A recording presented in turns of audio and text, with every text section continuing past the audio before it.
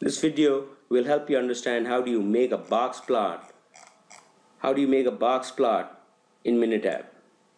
Here you see I have data, the same data that I've been using for all the other exercises. Here I have production in kg. Here I have breakage percentage. This is the total breakage. So let's look at something. Let's say column number C9, the total breakage. I would want to understand.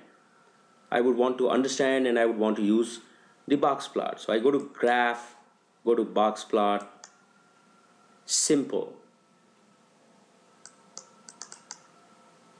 Choose the total breakage, which is C9. Press OK. Simple.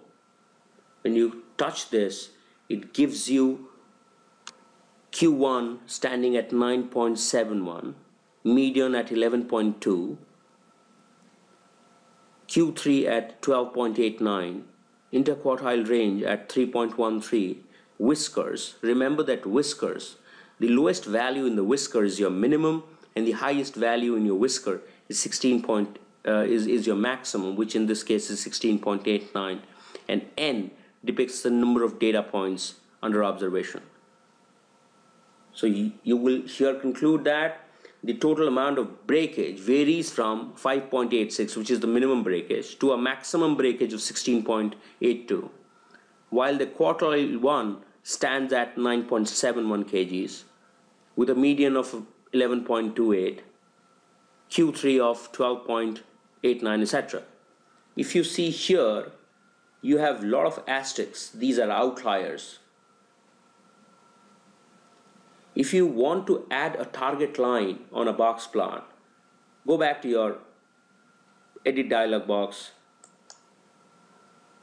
Here in the scale area, click scale and say reference line. Show reference line at the y-axis.